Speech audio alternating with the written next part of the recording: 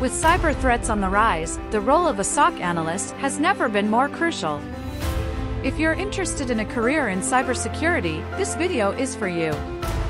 So let's get started. First off, what is a SOC?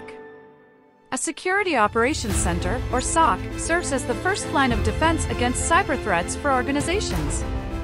Its role is to monitor, assess, and defend security issues. So why become a Level 1 SOC analyst? Well, the demand is high, with a projected job growth rate of 31% between 2019 and 2029, according to the U.S. Bureau of Labor Statistics. The median annual salary in 2022 was around $96,000. Now let's take a look at 7 steps you should take if you are looking to become a SOC analyst. Step 1. Gain a strong foundation in IT. It's important to have a solid understanding of computer networks, operating systems, and programming languages. Take courses or earn certifications to enhance your technical skills. Step 2. Familiarize yourself with security concepts. Learn about encryption, firewalls, intrusion detection systems, and incident response. Stay updated on the latest trends and threats in the cybersecurity field. Step 3. Acquire knowledge of security tools and technologies like Splunk, Proofpoint, and Endpoint Detection and Response (EDR), to name a few. Know how to work with Security Incident and Event Manager, SIEM, platforms, packet capture analysis tools, and vulnerability assessment scanners. Gain hands-on experience through labs and simulations. Step 4. Develop your analytical skills. As a SOC analyst, you'll need to analyze and correlate large amounts of data. Practice problem-solving and critical thinking to improve your ability to detect and respond to security incidents. Step 5. Understand the incident response lifecycle. Learn about the different phases: preparation, identification, containment, eradication, and recovery. Familiarize yourself with industry best practices and standard operating procedures. Step 6.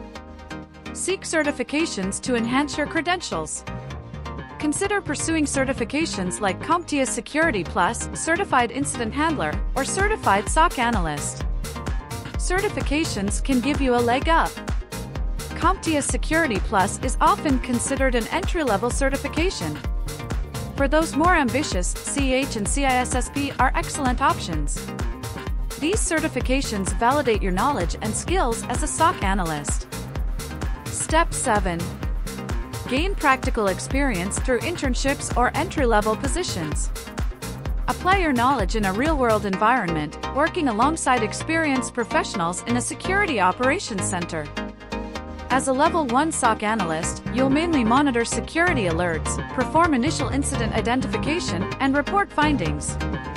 You'll need to comply with various regulations like GDPR or HIPAA, depending on your organization's focus.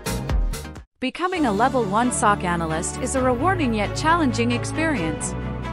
You are the frontline defense against cyber threats and an essential part of any organization's cybersecurity strategy.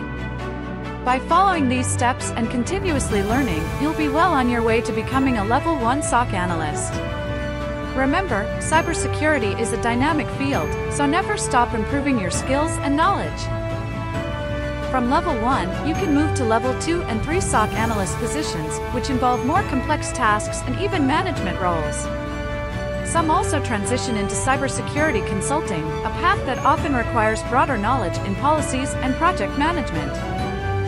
Let's look at a real-world example. In 2020, the SolarWinds cyber attack was detected by a SOC analyst who noticed unusual behavior. This was crucial for early containment of a threat that affected thousands of organizations.